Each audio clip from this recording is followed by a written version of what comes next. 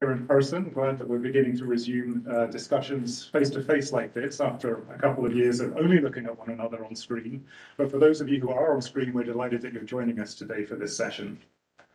I'm the Executive Vice President of the National Bureau of Asian Research here in Seattle. We're an independent think tank with offices both here in Seattle and in Washington, D.C. I'm delighted to welcome some of our D.C. colleagues here for this session today. We're talking today about science and technology cooperation between the United States and the Republic of Korea. This is an issue that has long been part of the alliance relationship between the two countries. It's something that's been reaffirmed this past year as President Biden and President Yoon have had several discussions and the importance of science and technology cooperation as part of the bilateral relationship. And so we've got a wonderful panel today that will discuss these issues and sort of look at how the two countries can continue to sort of further innovation. We have deep respect for one another. We have systems of rules of law and sort of economic ties that are deep and intertwined, and so there's a lot that the two allies can do together in this area.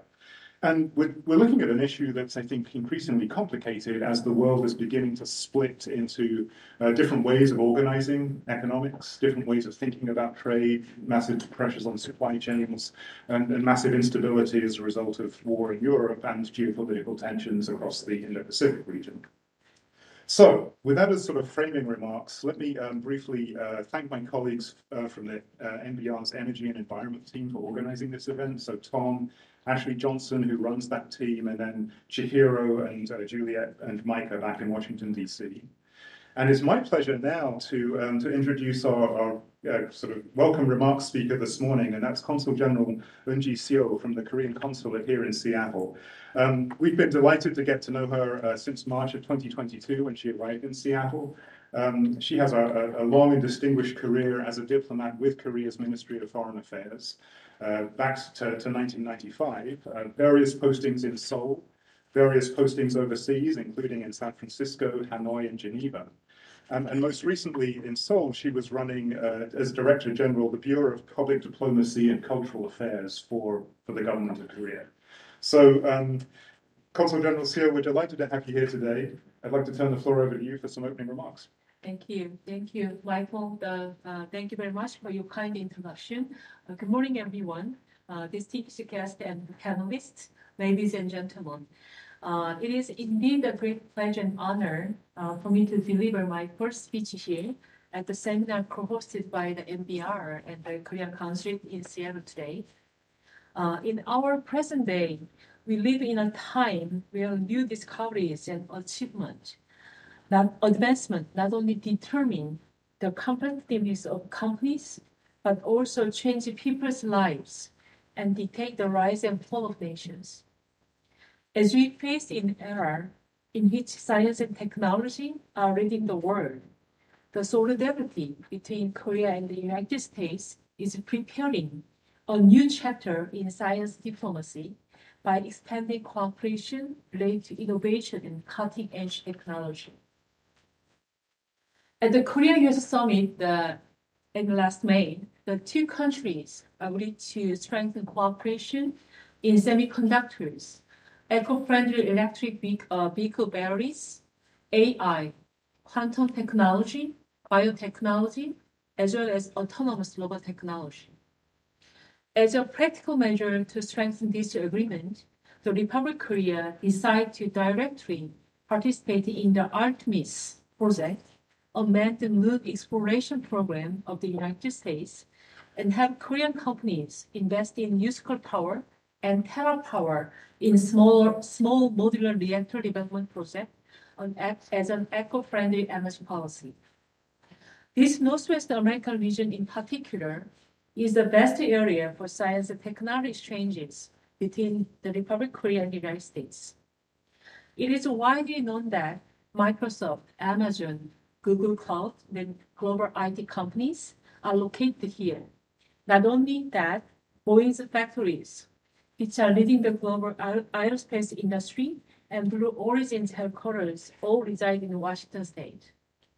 That is not to exclude this region's leading role in bioresearch as a home to the Pratt Hutchinson Cancer Center. And standing with the world-class universities, U.S is the most important college for academic exchange in Korea. With the goal of science and technology diplomacy, the Korean Startup Center here in Seattle, otherwise known as the KSC, is a valuable resource in powering Korea-U.S. cooperation.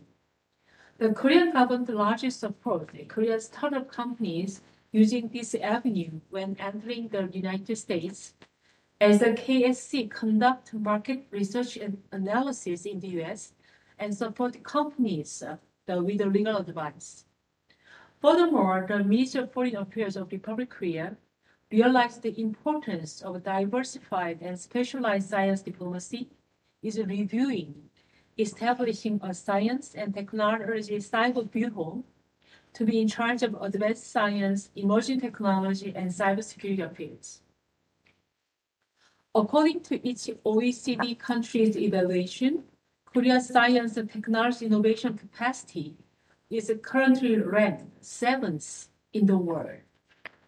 Starting with the semiconductor field, we possess world-class scientific and technological capabilities, such as energy, communication, IT, genetic engineering, and medical care systems. In addition, in June, we became the 7th country in the world to launch a practical satellite of 1 ton or more on a launch vehicle manufactured with Korea's own technology. Korea, which was once described as a land of morning calm, has now become one of the world-leading countries in science and technology in the 21st century. Distinguished guests, as the competition between the two countries over science and technology is intensifying, and the importance of international cooperation activities focusing on these areas is increasingly emphasized, a genuine technological alliance between Korea and the U.S. is also urgently required. During this seminar, I hope that an abundance of good ideas on how to establish a science and technology diplomatic network between Korea and the U.S. will be formulated, and that this seminar will serve as a spark to tinder to promote friendship between Korea and the U.S. in the future. Lastly, I'd like to thank the NBR officials who prepared this event and sincerely hope that this seminar will bear fruitful result and success. Thank you very much. 감사합니다.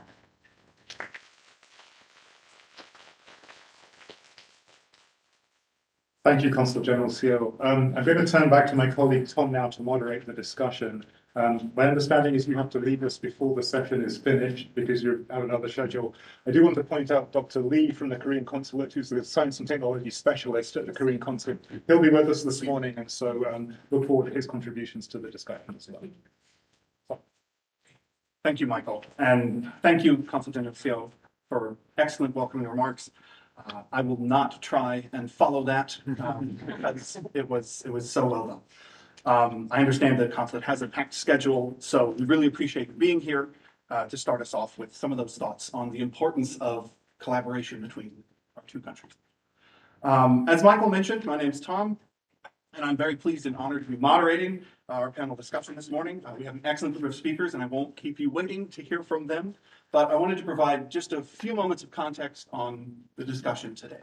For the past year, NBR and the Energy and Environmental Affairs team has worked on specifically opportunities for collaboration to achieve net zero goals, which we have a special report out now from our opportunities on the U.S. Republic of Korea collaboration for net zero. We have some copies. I'd encourage you to check that out online or here if you are so inclined. And in the course of research and preparation for this, we worked with the consulate, and that was the beginning of this, the seed that grew into today's event. And at the excellent behest and input from our colleagues at the consulate, today's event is designed to take a little bit of a step back from specifically focusing on climate change and ways for two key partners to work together on that, and taking a step back to focus on the importance of all science and technology diplomacy and opportunities to work between two close partners in the broader sense of that. So I'm very pleased to welcome our 4 panelists today. We're going. You have their bios with you in your materials or online. And so, without further ado, I'm first going to turn to Ms. Jennifer Audet of the CleanTech Alliance to give a little bit of background on what CleanTech Alliance does and where she fits and her organization fits in the ecosystem of startups and technology. Jennifer? Hi, everyone. Good morning. My name is Jennifer Audet. I'm the Director of Programs and Communications at the CleanTech Alliance here in Seattle. We are the largest clean technology trade association in the United States, with over 1,100 members across 17 states and 4 Canadian provinces. And if you look at your handout on your table, you'll get a little bit more of a visual of what our ecosystem looks like. But before I dive into more about the CleanTech Alliance, I wanted to share that I'm coming today's discussion from a Western lens with a background in actually diplomacy. And prior to working for the CleanTech Alliance, I worked for diplomatic arms of both the Canadian and German governments, covered Arctic policy for the Canadian government in Seattle, looked at really the implications and significance of climate change in the north, where the magnitude is 3 times, global warming is occurring 3 times faster than the global warming rate. And in New York City, worked for science, technology, diplomacy arm of the German government. And so while I have that Western lens, I think, within the last decade, the significance of the Asian economy and in the global economy cannot be ignored. And so I'm excited to be here in today's discussion at looking at, specifically the importance of having innovation ecosystems that are facilitated by groups like trade associations and how they can really serve as a nexus between academia, industry, and government. And so a little bit about the CleanTech Alliance. We are the nation's largest convener for climate tech, clean energy, and the circular economy. And what we do is try to bring together players from a variety of areas. So whether it be academia, like the UW Clean Energy Institute, or Washington State University, which is doing really advanced work in hydrogen research, to the government players, which international consulates, for example, and international trade and invest groups, whether it be Quebec Trade and Invest in Alberta, et cetera. Those are groups that are members that have participated in events, whether it be sponsors or speaker opportunities. Then we bring in, corporate, private sector members across, whether it be public utility work or, looking at greening materials in the built environment, companies like the Kingsbury and Vista. Then continuing along that circle of partners, it would be remiss to not mention capital and the role of angel investing groups like E8 and government funding, funding coming from groups like the Washington State Department of Commerce, which has been very active with the Clean Energy Fund, for example. And then lastly, the startup ecosystem is key to our membership, and a lot of the programming we offer helps.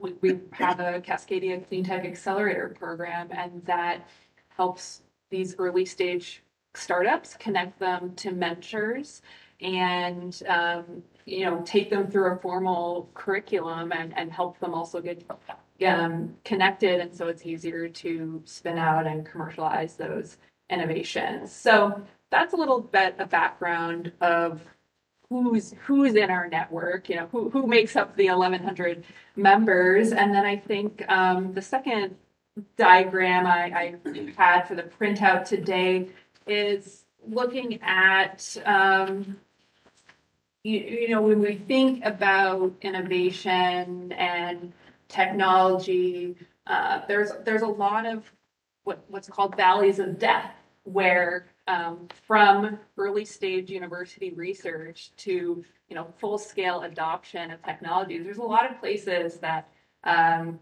things can fail and not succeed. And a lot of that has to do with the amount of funding that's required in relation to the time that it takes to scale technologies from early stage research. And so as a trade association, we look at offering programming that helps kind of bridge those respective valleys of death. So whether it be early stage mentoring and workforce development for students, the tech transfer accelerator programs to help kind of move things from the lab to launch. We have a website that my colleague Rochelle has worked on, and then all the way through looking at advocacy and scaling and providing a forum for networking. And so I think when we talk about science diplomacy and we talk about networks, especially with this hybrid world, how are people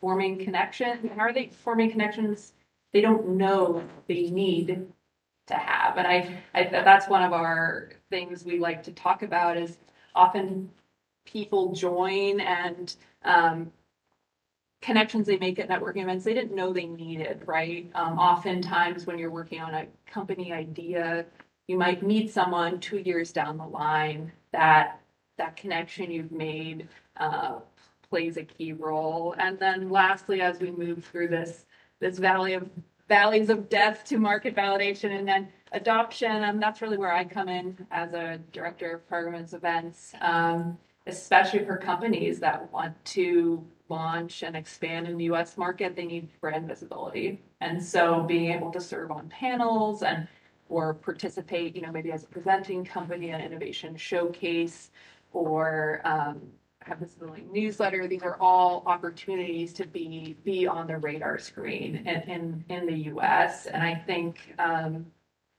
that's all. I'll keep to my 8 minutes of time here, but looking forward to discussing more. And I think in today's world, the speed that we need to accelerate the decarbonization technologies requires all hands on deck. It's going to require bringing the brightest, most brilliant minds to the table, and that really transcends boundaries. And so I think if we're looking at tackling climate change and reaching net zero goals, then we need to bring people together. And so with that, I'll hand it back to Tom to introduce the next panelist. Thank you so much, Jennifer. I do want to come back to some of your points, especially on this early stage transition from university research and also on making connections. But before we do that, I would like to move now to Commissioner Sam Cho of the Port of Seattle, who will be providing us with some of his experiences and remarks. So, Sam, over to you. Well, thank you so much, Tom. I appreciate it. And thank you so much for joining us today. It's a pleasure to be here this morning. My name is Sam Cho, Commissioner at the Port of Seattle. I actually wanted to start out with a bit of historical context, but I realized that this audience is probably a bunch of Korea experts, because if you're getting up at 10 in the morning to join on Monday morning to join us, you probably have a deep interest or knowledge of Korea. But I actually come from a foreign policy background. My first job out of grad school was working on the subcommittee on East Asia on Capitol Hill for Congressman Amit Bera. And so I used to live and breathe this stuff in a prior life. But from a historical context, as you all know, the genesis of the U.S.-Korea relationship was birthed out of traditionally military lines, right? You all know the history of the U.S. intervening in the Korean War and helping South Korea push back the North Korean invasion, and thereafter American troops being stationed in Korea to help secure the peninsula against any future invasion.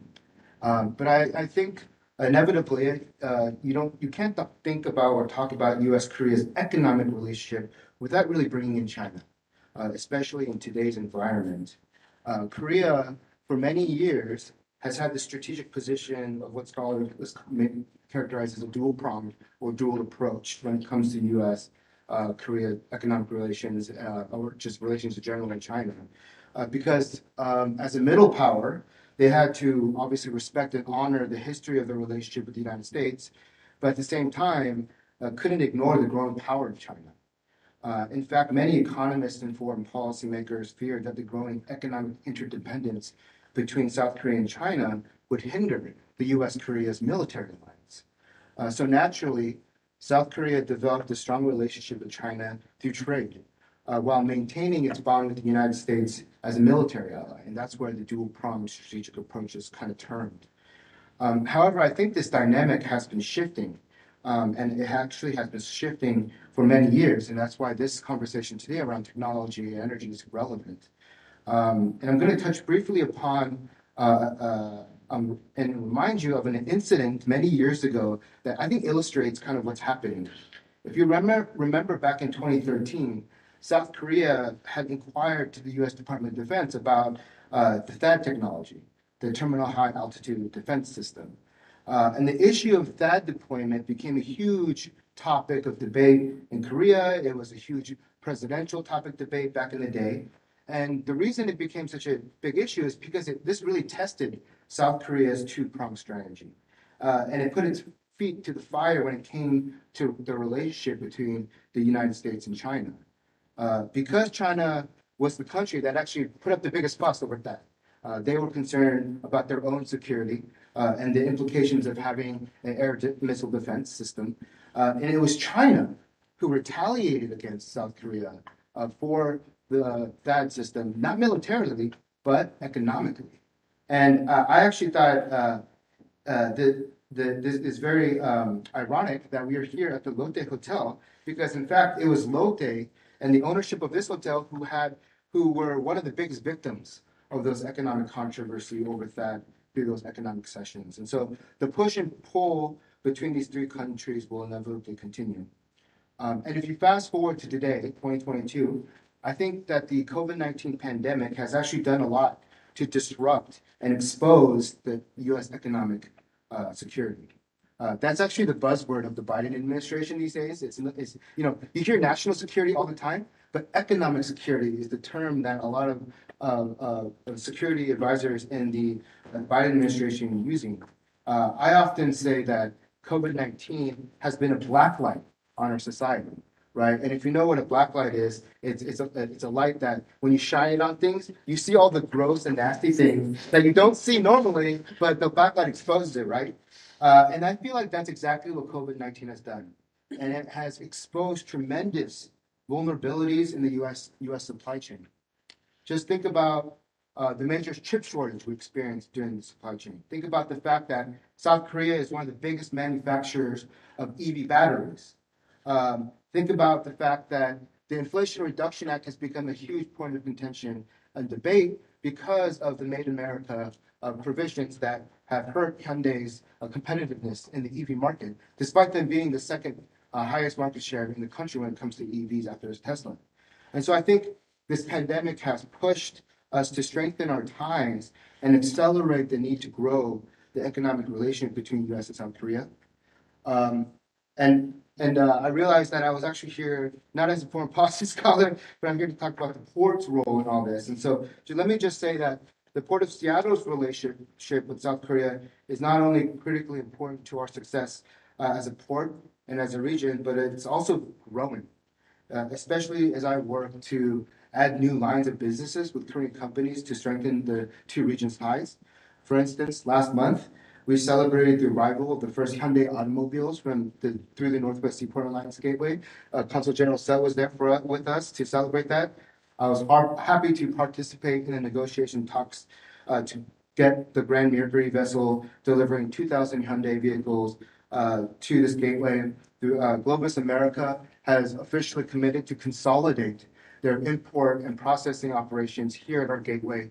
They normally import their Hyundai vehicles to the Port of Portland, and we were able to win that business back. And so now all West Coast Hyundais are imported through our gateway that are Hyundai and Kia. Very proud of that. Last month, the Port of Seattle rolled out a partnership with the U.S. Small Business Administration, the Washington State Department of Commerce, Greater Seattle Partners, and the Korean tech company Coupang in the recent small business growth resiliency through exports opportunity in U.S.-Korea trade. And then this event was actually conceived between us and US SBA to boost exporting strategies between small businesses within the Korean diaspora community. And it's a first step in exploring the potential of e-commerce between South Korea and the United States between, for small businesses and Korean business here. As Consul General mentioned here in Seattle, we also have a Korean Startup Center, a center that is run by a Korean government agency called KOSME, where they help bring Korean startups to the market here in the U.S. And the Port of Seattle has a startup accelerator of our own. We co-founded called the Maritime Blue Accelerator. And this accelerator helps startups in the innovation of maritime and sustainability go to market.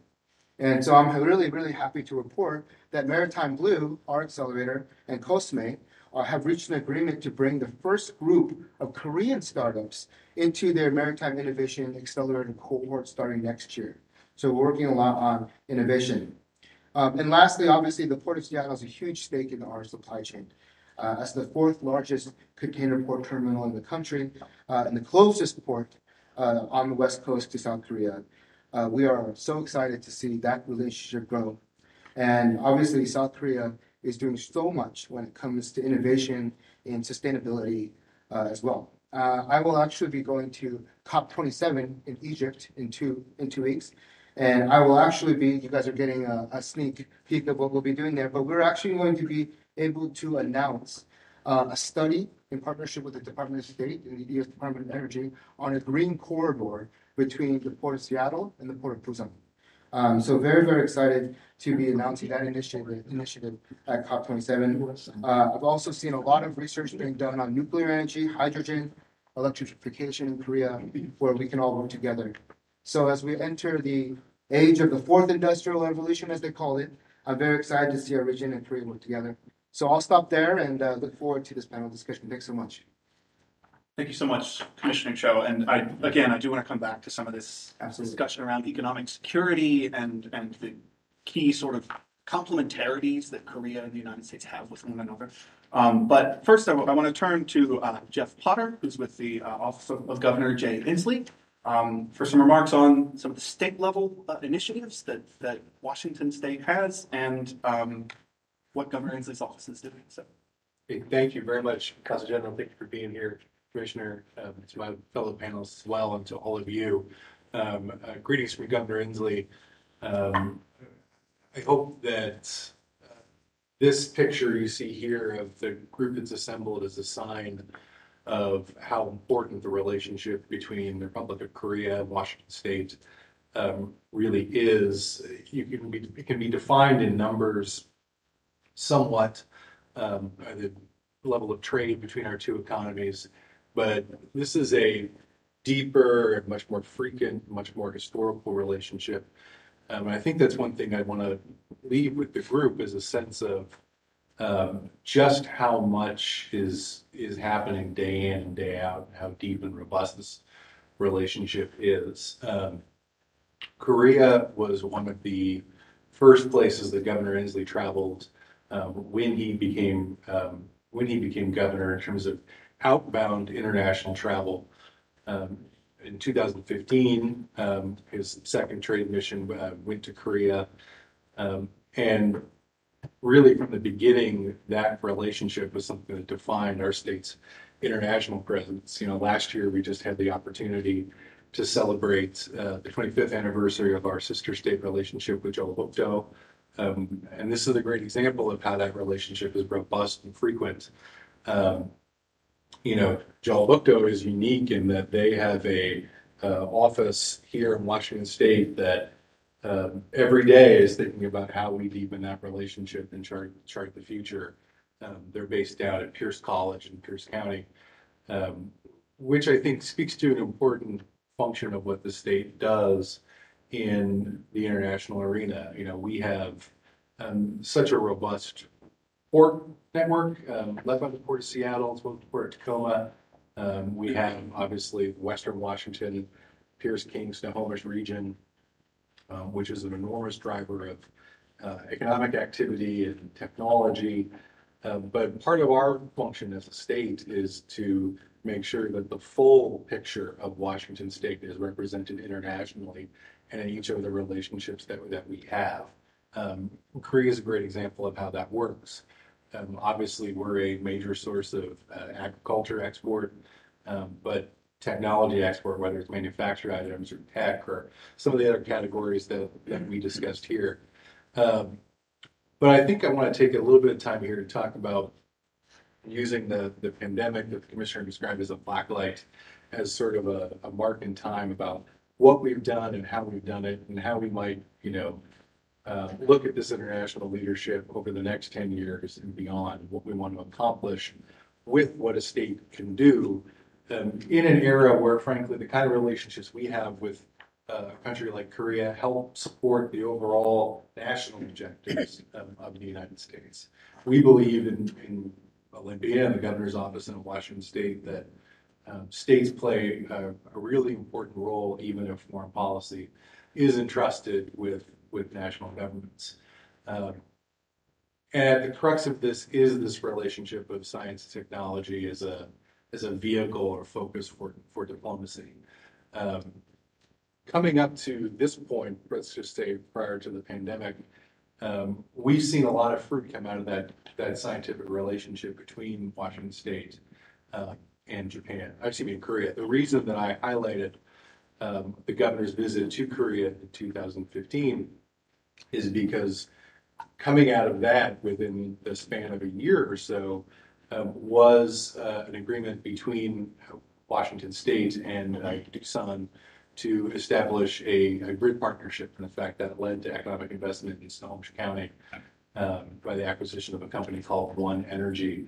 One of the things that we're really focused on in the relationship is as detailed and historic as the one we have with Korea is not just cultural partnership, not just economic partnership, that's all important, but real concrete objectives that advance both regions or both entities' economies, that build the day-to-day engagement back and forth, and that lead to meaningful output, because we don't look at these relationships as a luxury. We don't look at them as sort of a side engagement to our day-to-day activity.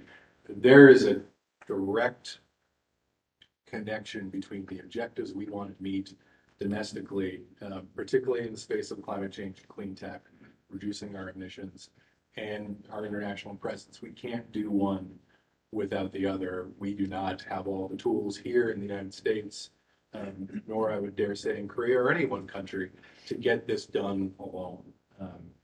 And though the pandemic was a period of time that, as we all know, saw dramatic fall-offs in international travel, international exchange, international trade, we have kept that spirit alive. We've kept those engagements alive.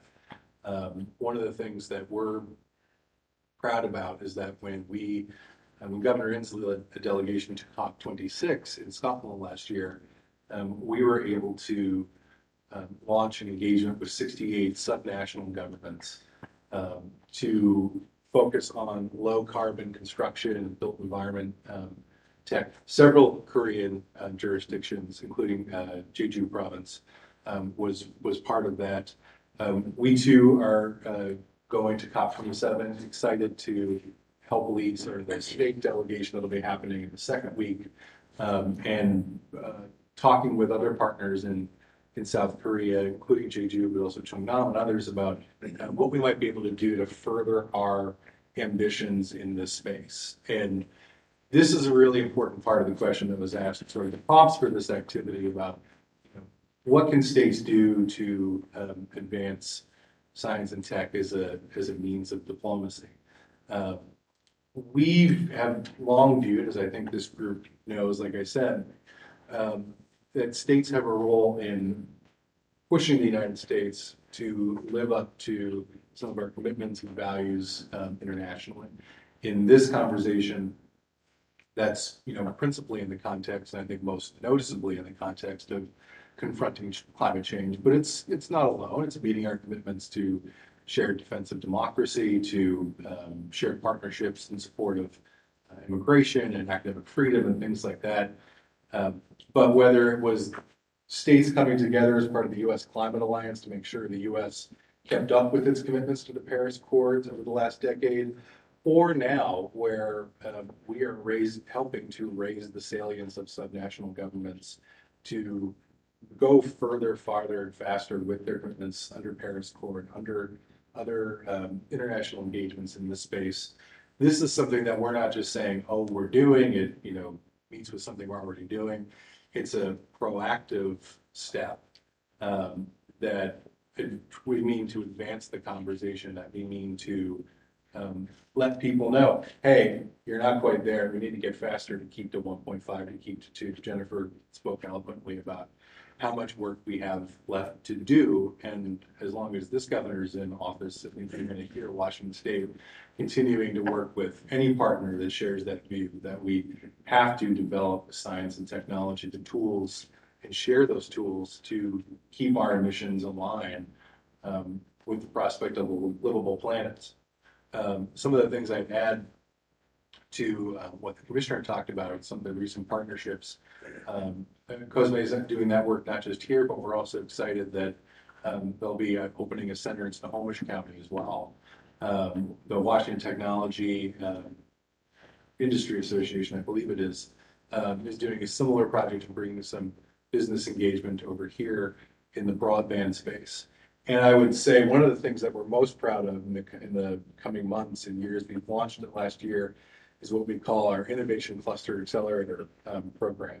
The CleanTech Alliance is important, actually a vital partner in not just the program overall, but some of the key clusters that we're working to develop. We have 9 of them, but some of the key ones for this conversation are sustainable aviation, clean tech in general, and then ICT, as was mentioned earlier in the course of the conversation. This is a unique program for us, not only because it's developing these industries at a statewide level, statewide range. We recently went on a mission with Rochelle, Jennifer's colleague, as well as Commissioner Culkin from the Commission, to the Nordic countries, where the representatives who joined us from the CleanTech Alliance were actually from Spokane, from other parts of the state. We're investing in this not just because we need those industries that we're developing, but because the partnership of driving the construction of key industries that will define the future of coming decades binds us together with France, binds us together with Norway, binds us together with Korea. It's a model that is kind of shared, it gives us shared interest and shared commonality. And I think that'll be pretty key as we go forward in this era that was described at the top of the conversation about as the world moves in directions where autocracy and democracy are being more defined, where that's having economic outputs. How do we partner with our friends? How do we partner with our allies? How do we make that imbalance between the security and economic relationship that the commissioner talked about work more in our favor? So I'll just close here a little bit about what we're trying to do going forward and what we want to have defined the rest of the 2020s and into the 2030s. I think if I have my way and if the governor has his way and things work out, what you'll see is a economic engagement, international engagement that grows in robustness over time, that inhabits these shared values and promotes them, even as we do the day-to-day work of engaging on trade, shared cultural engagements. And there's not a country better positioned, better equipped that we're more excited about to be a partner in that than the Republic of Korea. Again, both because of the historic nature of our relationship and the shared possibility. And, you see this in all the areas the Consul General described, but I'm particularly thinking about engagement around high-speed rail, around wind, around, yes, potentially hydrogen and other alternative energy sources, potentially including nuclear. Our view is that Washington State as a state can help raise the level of ambition here at home and abroad, but we will need these partnerships with countries of shared values and shared interests to really push the envelope. And so as we talk a little bit more, I think we can talk about some of the ways that we're doing that, but what I hope everyone will hear from us is shared ambition for more, and a willingness to put the shoulder to the wheel, to borrow a phrase from the governor, to get that done. So thanks for the opportunity to be here today, and look forward to the rest of the conversation. Excellent. Thank you so much, Geoff.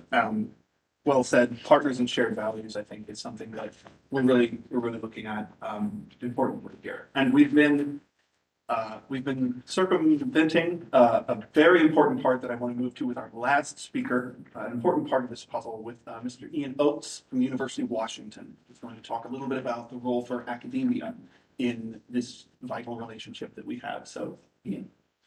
Thanks, Tom. Hi, everyone. My name is Ian Oates, Associate Director of the Center for Korea Studies at the University of Washington. Pleasure to be here this morning. Thank you all for being here in person and online. I want to begin by giving us a little bit of, like Sam, historical context on this. Truism by all historians is it happened earlier and it was much more complicated, but we'll give us a good start date here. And I really want to focus on the evolution of the United States and Korea's relationship in academia and education more broadly.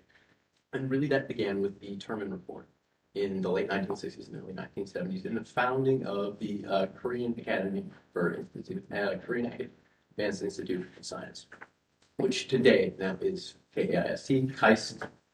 They add technology talent. So this was an initiative that was started by U.S. diplomatic representatives, private business partners in Korea, and some academics in Korea as well through USAID to establish an institute to truly focus on homegrown science and technology development.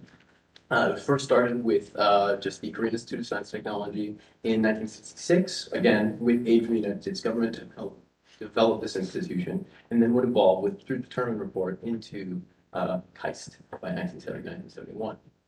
Now, this institution is incredibly relevant because where Korea had plenty of different private ventures, there was no formal academic training in Korea to establish homegrown scholars moving forward in these fields. And that's what KEYST really came to do, or the Terman Report came to play.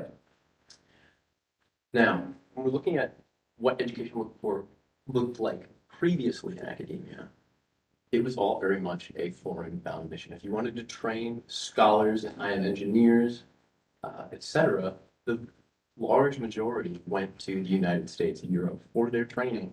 And what the Terman Report cites, many of those scholars would not come back. It became almost a brain drain system trying to get that academic training, which naturally, when you have a country in the height of its economic development, you need those minds to come back to help innovate and spearhead all that development moving forward.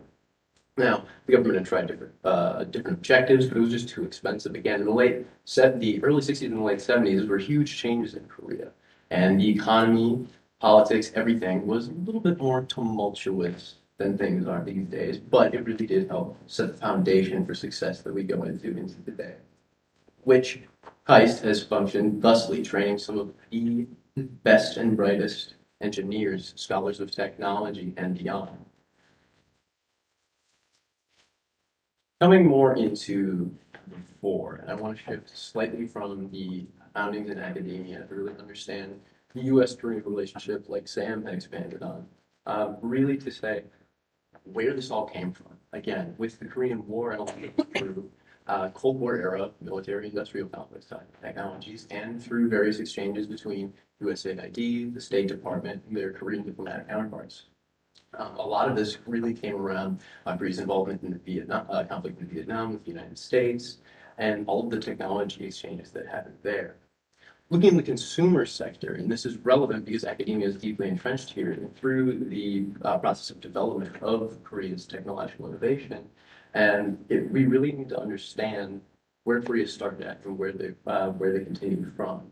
Very much modeling what Japan had done. Similarly, we start with simple consumer products, look at radios, televisions, etc. Then you go into more complex technologies, what we see today: personal computers, semiconductors, microprocessors, beyond. As Scholar Min-Soo Kim is very clear in his Imitation Innovation, Korea started copying, but has now very clearly entered innovation in full competition with their partners and allies, the U.S. being the principal one in the past. This comes back into education. As many scholars have explored, Korea's success is really based in education, not only in the academy, but from the ground up process. Korea having one of, although controversial at times, the best public education systems on earth. Korea is one of the most highly educated societies on earth, and you can see that in how the economy continues to grow, how the people continue to innovate in science and technology and beyond. Now, where it's complicated with coming back into academia is really where our relationship and the exchange between science and technology scholars between Korea and the U.S. exists. There are highlights of successes. Prime example, the University of Washington's Professor Eunji, just a few weeks back was awarded one of the MacArthur Foundation's Genius Grants. So there's a lot of success, particularly here in the state of Washington. But it's complicated, and I want to speak briefly on education and the academy as a site of diplomacy. It's principally important. Now, science and technology training is obviously permeated South Korean education system from primary school onwards, and our linkages between Korea and the U.S. are very pronounced. Again, I'm going to come back to UW as an example, my place I know best. Currently, we hold exchange agreements with Seoul National University, Yonsei, Korea University, KAIST itself, Sungyunkwan University, and this list is expanding every year. Our research partnerships from scholar to scholar exchanges from UW scholars and scholars at a variety of institutions in Korea, with over 2,500 different publications from 100 different institutions in Korea. Even one of our departments that we work with directly, the Center of Korea Studies, Asian Languages and Literature, we're expanding so much because so many students are so interested in Korea. We're adding new full-time teaching professors, both in languages and another full-time professor in cultural media exchange. Now, these relationships aren't necessarily perfect. We're looking at a position where Korea is much stronger here than we are in the United States. And a lot of it's based on language training. When you're a scholar of any caliber, you're dealing with a highly technical language, but particularly when you're looking at science and technology, it's almost as though you're speaking another language in your native tongue. Korea's fantastic at this. You have English language training from 5 years old moving forward. But the United States is not as well. Where Korean scholars can more comfortably come to the United States, work with their colleagues here, and commit to full exchanges, the reverse is less so. It's a serious point of growth that we've been working on. It's really focusing on better language training here in the U.S. for us to engage better abroad. Now, again, we're not entirely focused just on science and technology, but the academy is a leading place where we can move forward and where these relationships really now started. From earlier exchanges in our diplomatic realm between the Peace Corps, which helped foster a lot of medical technologies in Korea, to what we see with the Fulbright programs, both U.S.-based Fulbright and Korean Fulbright in our scholarly exchanges and the exchanges between students. Korea's initiatives, especially the Ground Up initiative, with their teaching programs, really giving the ability to have young professionals in the United States engage as diplomats in Korea and must learn from Korea to bring back to the U.S. The opportunities are there. The relationships aren't perfect. We have plenty of work to do, but to model these for other countries and learning how academia can be a place of diplomacy, the United States and Korea's relationship is without a doubt one of the best. It's an excellent note to end on. Thank you very much, Ian. And in absentia, thank you again to CPCO, who has just had to make her exit. At this point in the program, we're going to transition to a little bit more engagement. I have a couple of questions I want to ask and take the prerogative of our panelists, and I may also migrate up to the front here. But we do also want to take a chance to have a chance to engage with all of you, both online and in person. In person, it's significantly easier. You can just let me know, and I will do my best to call on you in the order in which I find you.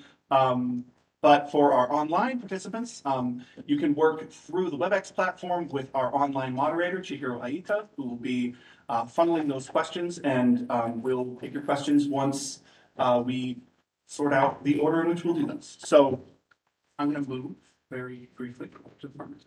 And I did want to maybe start in reverse order, Ian.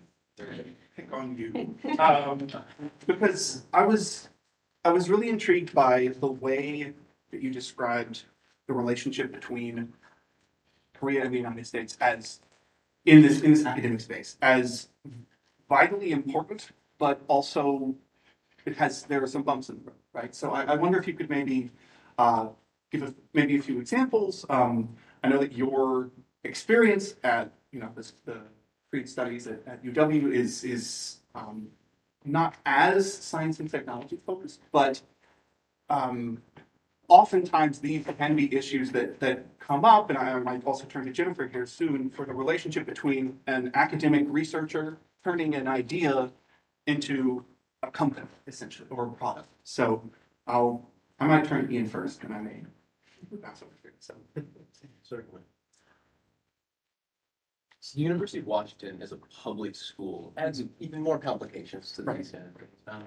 Now, if you're looking at it from a U.S. boundary, a U.S. station academic, trying to translate a lot of your academic ideas into the private sector, that's not necessarily the mission, but to do so, there are opportunities there, particularly as Sam had highlighted. If you're working with Korea, the Korean government supported Korean startup institution here in Washington.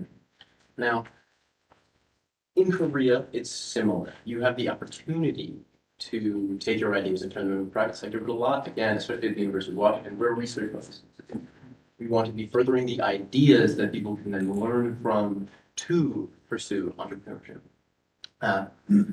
Making the true translational step is if an academic wanted to shift from the academy into the private sector.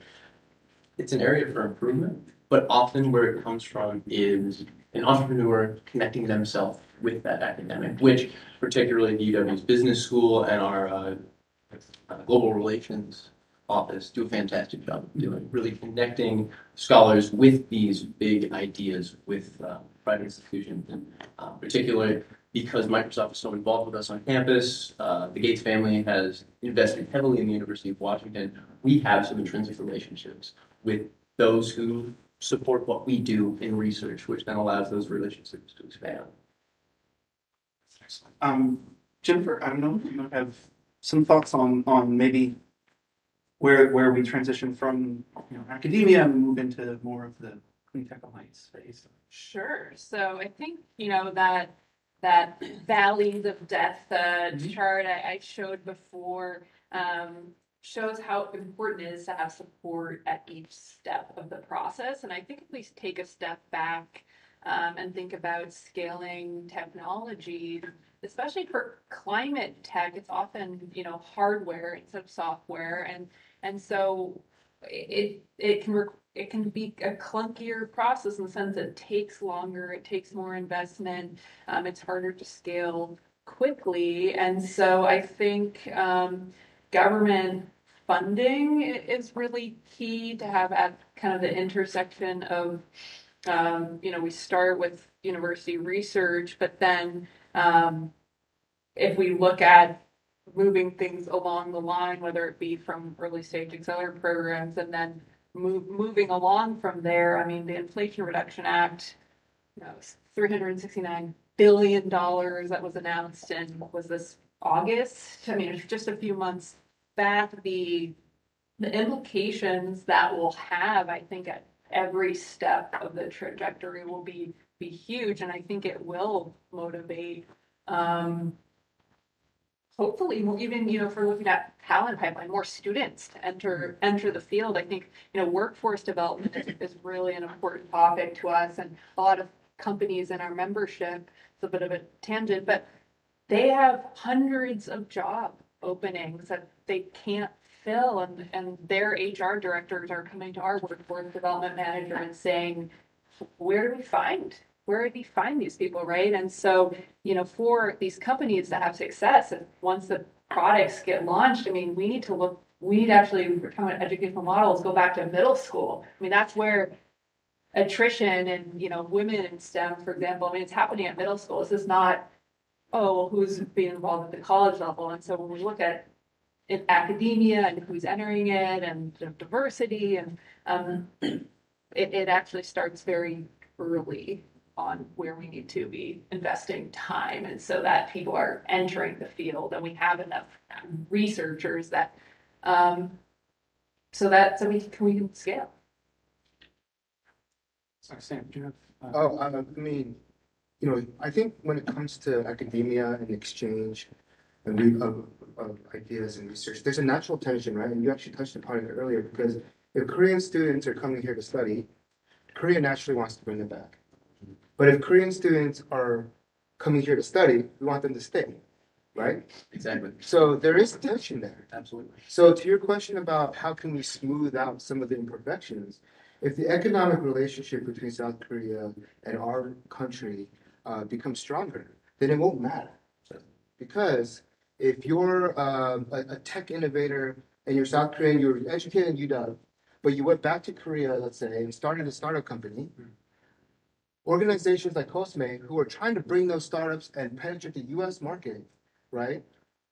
At the end of the day, we're breaking down the barriers that will eventually create this free flow of innovation exchange between the two countries to a point where hopefully this tension between who's going to keep the bright mind won't matter.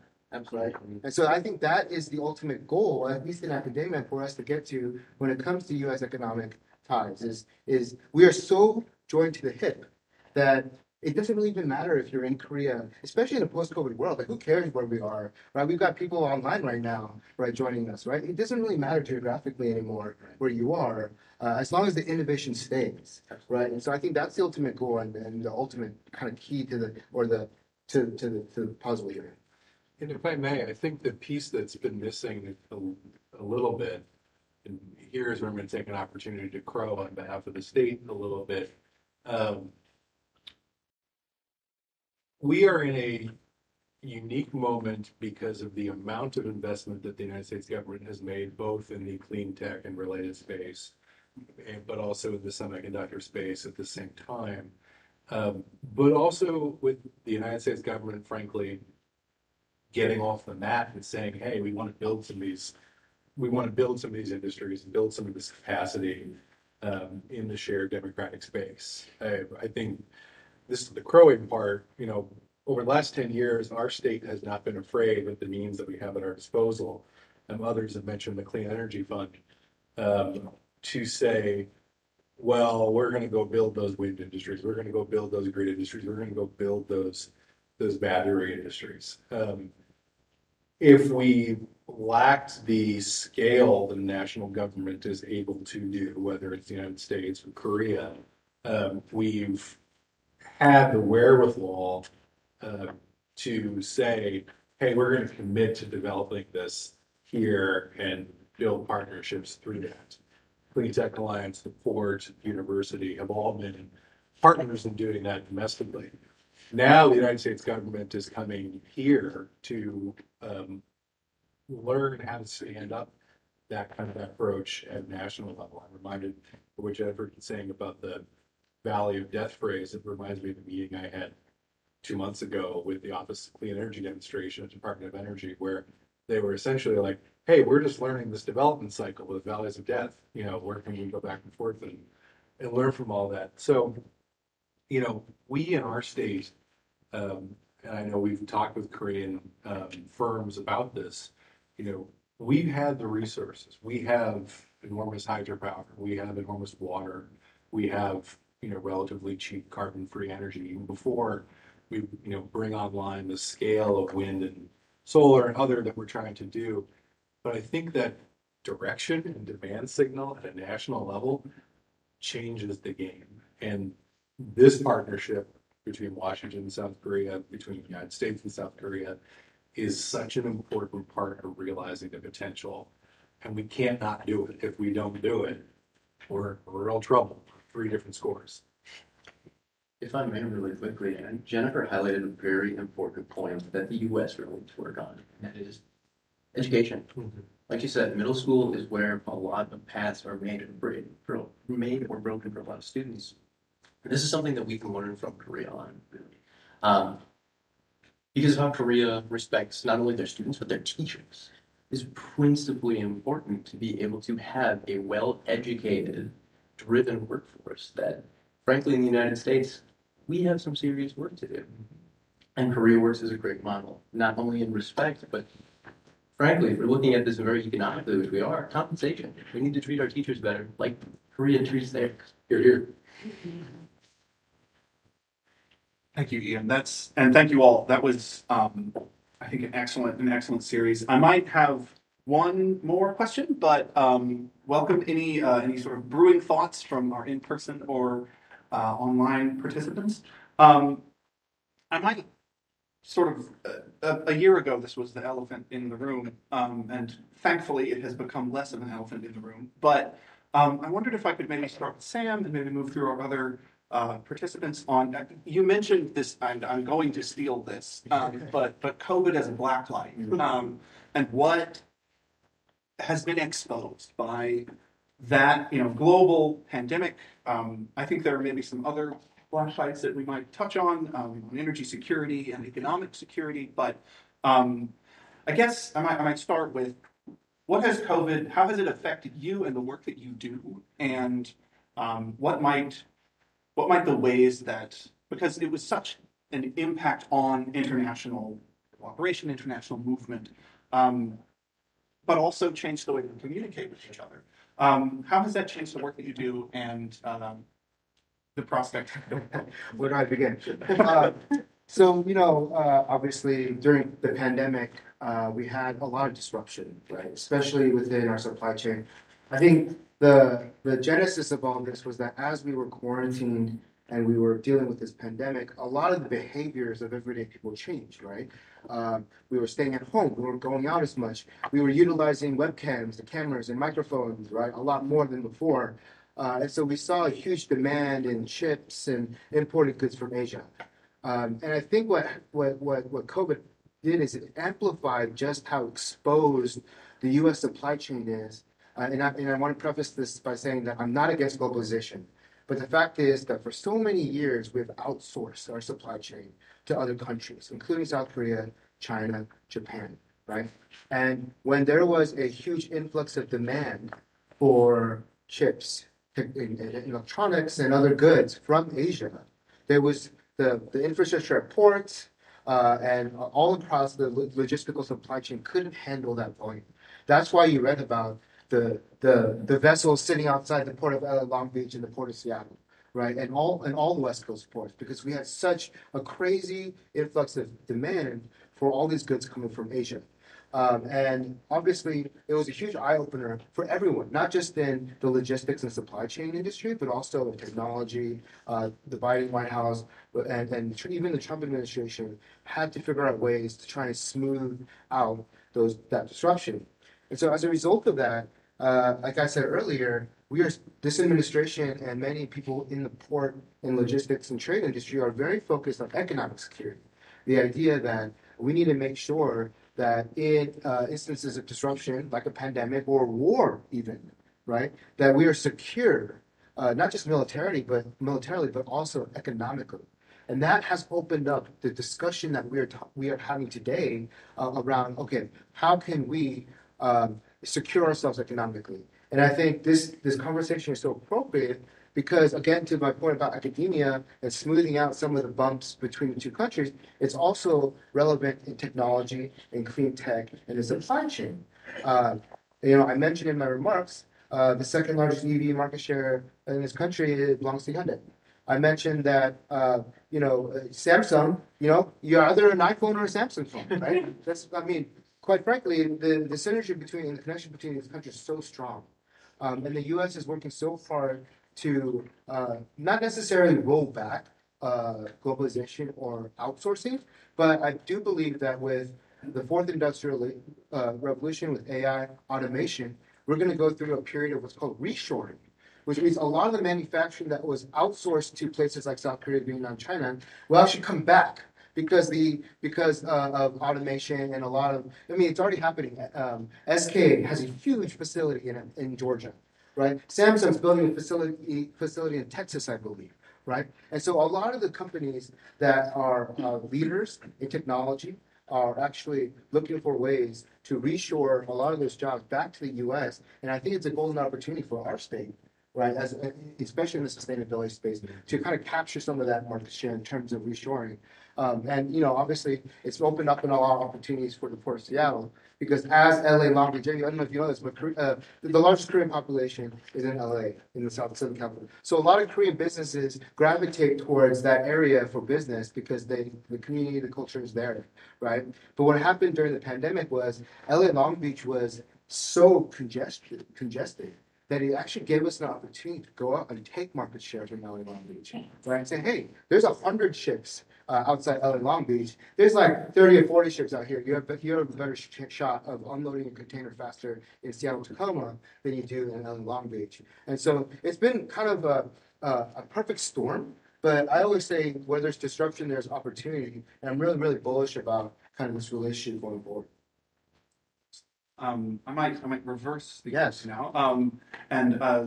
Geoff, I know that you've been working with Governor Inslee in the Office of International Relations, and any thoughts on how COVID impacted the stance or? Yeah, I mean, I think the thing to add about COVID at this stage is it's worth remembering that it was the third big shock in about 10, 15 years. And if it was unquestionably the largest, at least in terms of how many of us it touched, which is basically every single human on the planet.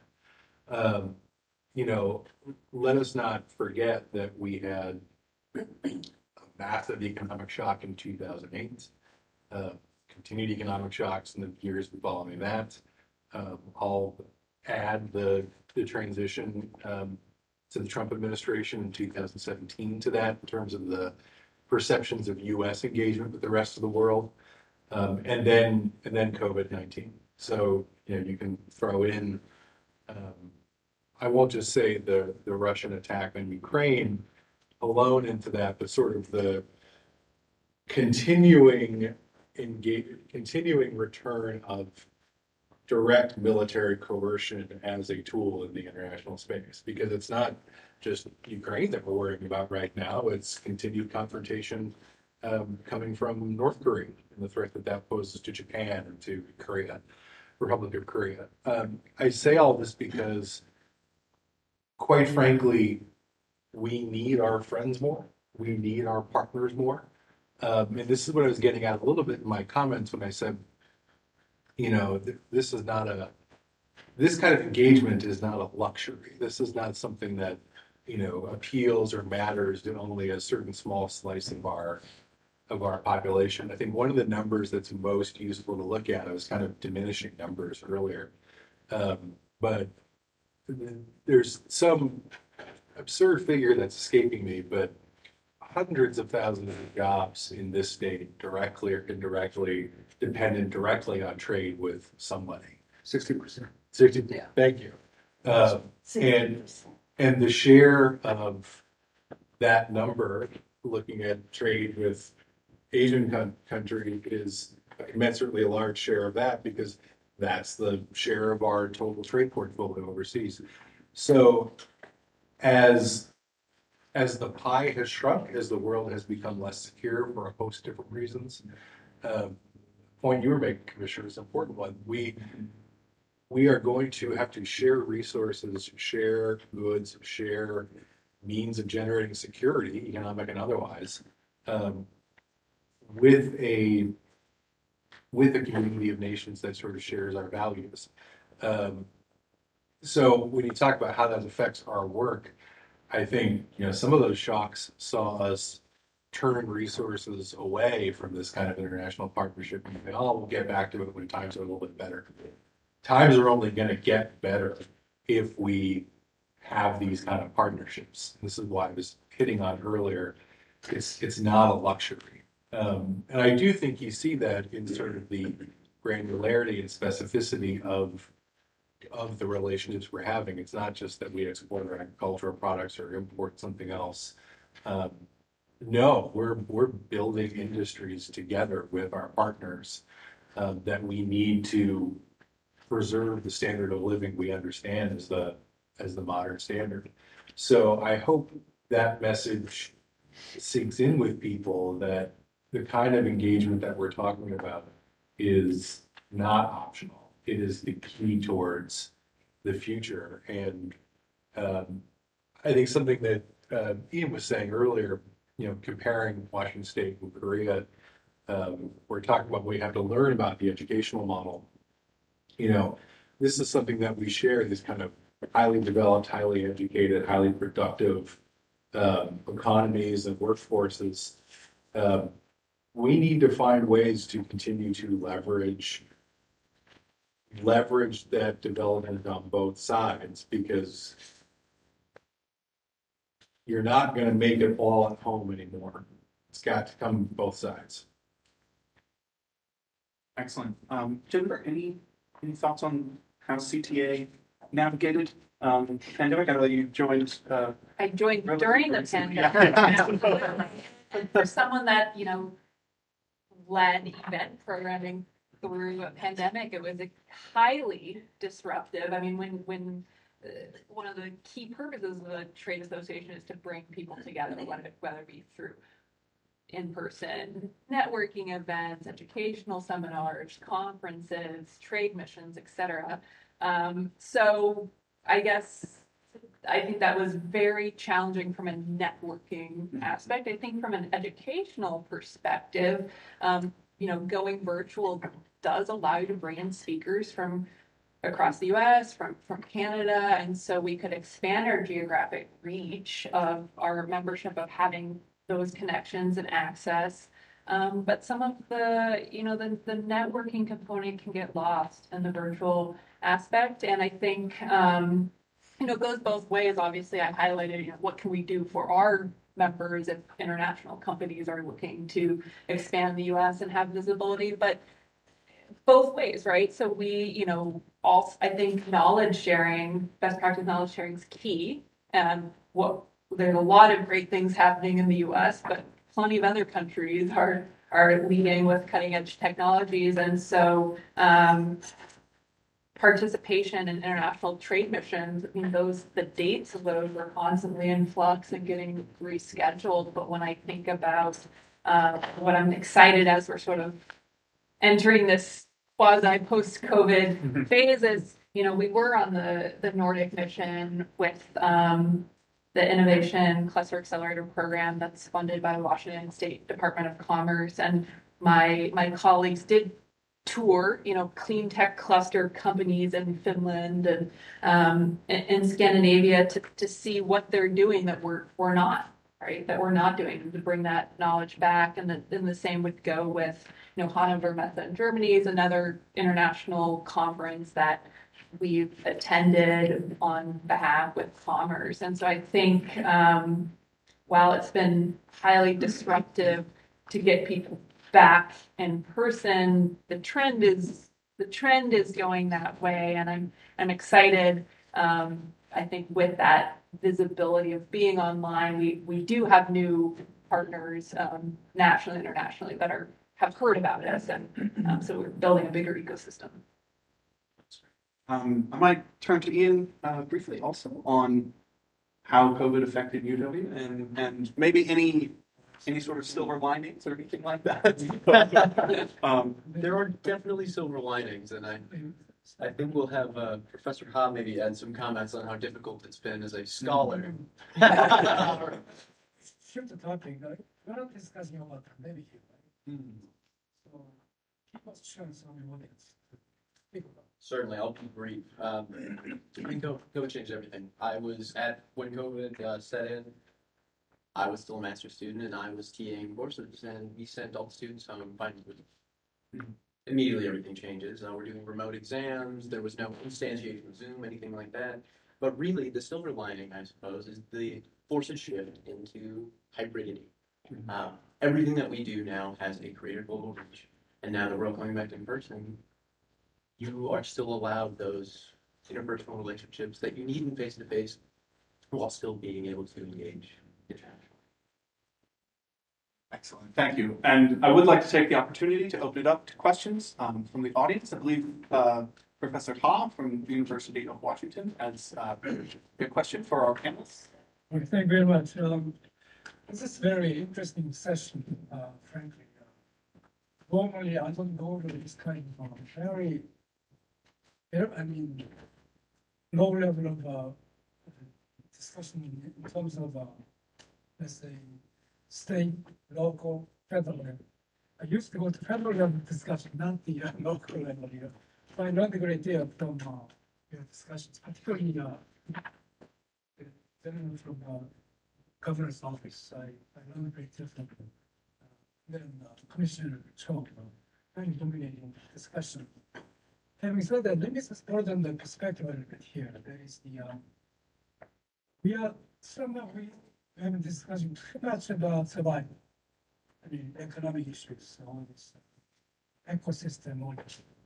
But then, if we take a more long historical perspective on South Korea's, let's say, modernization, this is really interesting to the United States. Why? If you look back, if you look around the world, the countries in the world which used to be supported by the United States, which country actually has made such a success in South Korea? South Korea is the first country, the most important case, successful story of the United States diplomacy for the last 50 years, 70 years. Also, South Korea is a clean post-Cold War Great Britain, in that it first dualized economic development and democracy as Great Britain did in the Western Europe. So I would like to highlight the civilizational significance of South Korea's modernization. And we should not forget this. From that significance, I want to say one more thing. That is if you look at East Asia or you look at the rest of the world, South Korea is the most tilting toward the West kind of country in the world. South Korean identity has been changing. That's why the Chinese don't understand what kind of country South Korea has become. They still maintain historical perspective on South Korea, which is not true, which is very wrong. Okay? I think we should realize this importance of South Korea case. So from that, we should derive the value consensus between South Korea and the United States. To me, this is a really important aspect to U.S.-South Korea relations. But having said that, coming down to more specific level of survival issue, I foresee a lot of trouble there in U.S.-Korean relations. Why? If you look at what's going on in the United States, during the Cold War, when the South Korea was realizing economic success, due to the open access to U.S. market, now this seems U.S. market will be narrow and narrow to South Korean products. Why? Because as late Professor Chalmers Johnson said, the only sector in the United States which is similar to Japan, Japanese system, used to be DoD. Now, as the Jennifer said, this is billions now pouring into private sector. What kind of economic system is the United States will the United States economic system look like in the near future? To me, that's really concerning, frankly. More fundamentalistic, if not nationalistic, kind of approach to war, or as Sam said, that's a reshoring strategy. What would be implications of this for U.S.-South relations? I foresee a lot of conflict between military security and then economic security in the years to come. And then, having said that, I want to ask the governors, the staff, there is now at the national level, federal level, a lot of change going on. And what impact would it have at local level in terms of state level government and then the local business, for example? I just want to ask you a particular question.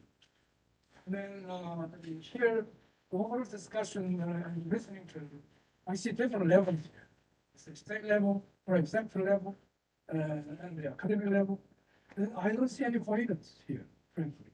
I mean, that's why the America probably in trouble. How to coordinate these different levels of activity into one, or any coherent policy. That's my last comment. But to the Korean side, whenever I read the Korean newspapers, what I found so fascinating is that total absence of what's going on in U.S. state level. Let's say Washington State. Where is Washington State in the newspapers? I never see it, frankly. Right? So I think the other side should work harder. Even within America, I don't know much about the southern part of America, frankly. But to most Koreans, they only know Seattle, New York, Shanghai, San Francisco. That's about it, right? So I think Koreans should work harder. They only come to Washington D.C. for politics discussion. They seldom visit Seattle or even some other states for discussion. So I really alert the South Korean side to pay more attention to what is really going on at the state level and more local level. I mean, to me, otherwise, there's Jennifer's work. Actually, if that happens, Jennifer's work would be much more facilitated by this kind of more close attention to, let's say, state and local operations in America. Thank you very much, Professor Hall, for those excellent remarks. I want to give our panelists a chance to respond. We might start with Geoff on some of that. Well, I think there's a connection between the comment you made and the question you asked, which is boiled down to that's sort of the choice, right? There's nothing necessarily that forces a country like the United States to close its doors, to break connections, to disconnect from its international neighbors. That is not a requirement of building up domestic industries of concern. And at the same time, I think we, frankly, as a country, have a habit and a risk of falling into that trap. I think some of what a state like ours has the opportunity to do is make those connections without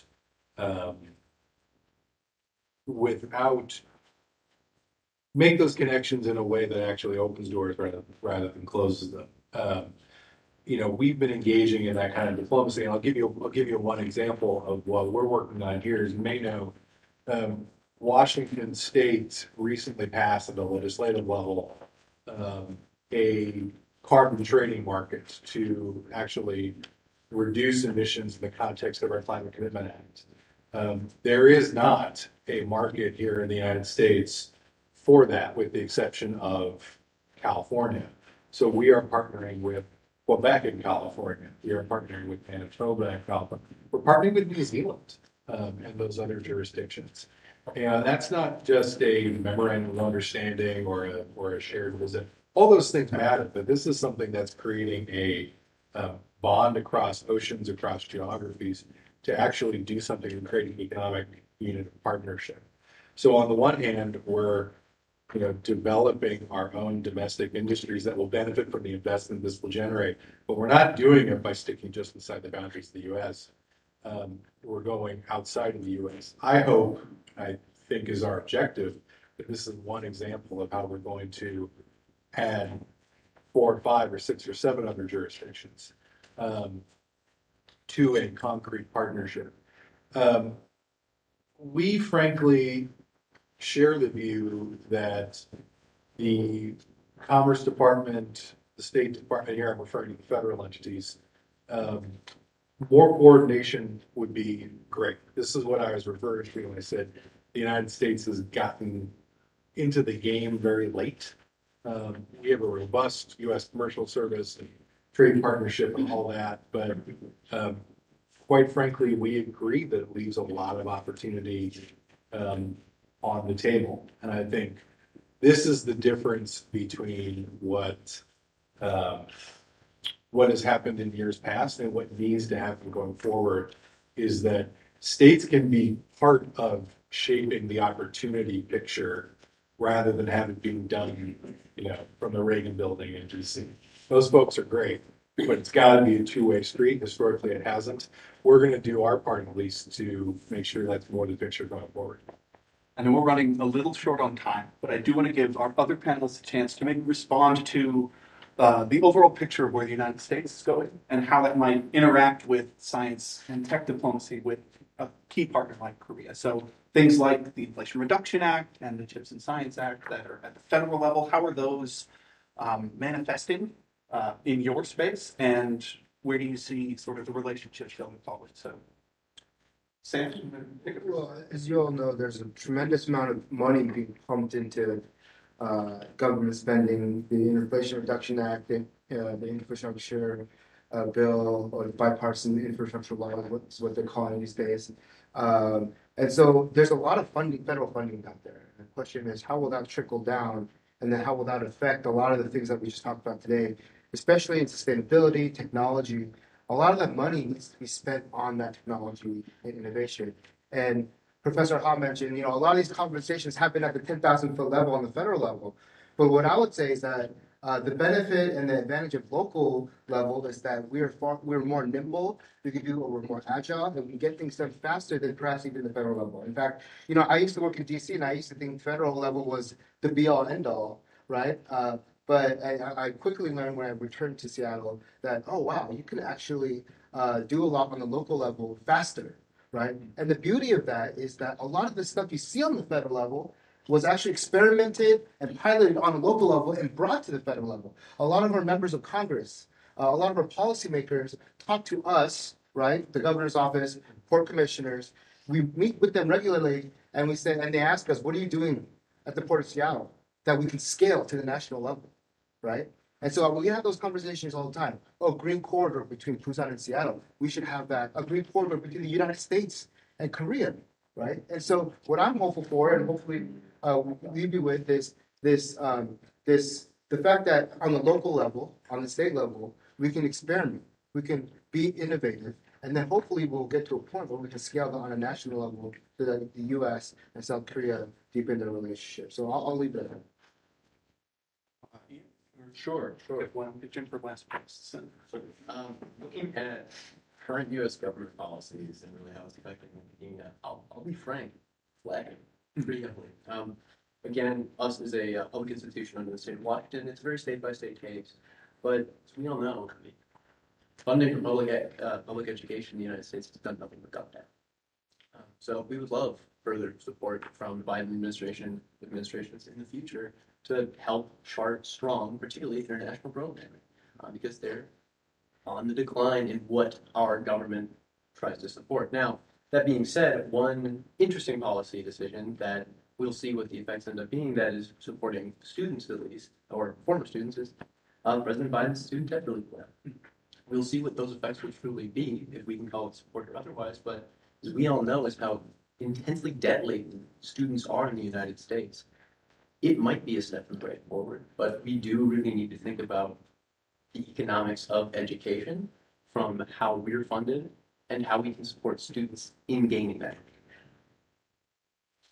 And Jennifer? Sure, I echo all the sentiments, so I'll keep it brief, but I think going back to this idea of starting small rather than waiting for things to move forward at the federal level. I was at the Cascadia Innovation Corridor Conference about a month ago where Bill Gates and Brad Smith and a lot of speakers spoke about climate change and the region. And part of that Cascadia Innovation Corridor concept is actually, we can move things forward faster to achieve the net zero goals, bringing in British Columbia, Washington State, Oregon, and they invited, Governor Gavin Newsom to join this group of 4 speakers as well, with Premier Horgan and the West Coast governors, because I think there's an acknowledgement that the West Coast can move faster than waiting for the rest of the country maybe to catch up. And so I think when we talk about, establishing green corridors, we can do best practice sharing with bring in a few states or bring in a few provinces or, a region in Korea with a region in the U.S. I think we can just move quicker than if you wait. That's excellent. And I know that we are just about at time. So if you did have any questions for our in-person participants, we'll be moving to a networking lunch just after this. But I'm going to turn over to my distinguished supervisor, Ashley Johnson, Senior Director of Environmental Affairs, to close this out. Thank you, Tom, for that. And I hope you'll join me all in thanking our panelists, CG Seo, who I know had to leave, but we'll start with just a thank you to you all for being here, for sharing your thoughts. And I have a few more comments, so I hope you'll join me in thanking them for your expertise on this session. So very grateful to have you here. I would like to think as this is not the last in this kind of series of discussion. We are really interested in this way that we can cooperate with others at these different levels. I think Dr. Hai, you raised a really important question of how can we continue to develop and connect and educate ourselves and others at the person-to-person level, at the city level, at the state level, and in working on things like trade delegations and sister cities and states, and how we might be able to help, connect Georgia and Texas and kind of connect with states in Korea, and really continue to develop this relationship. So I hope that you will continue to join us as we host some similar discussions in the future, either here in Seattle, in DC, online, wherever they might take us around the world. But really grateful to have you all here.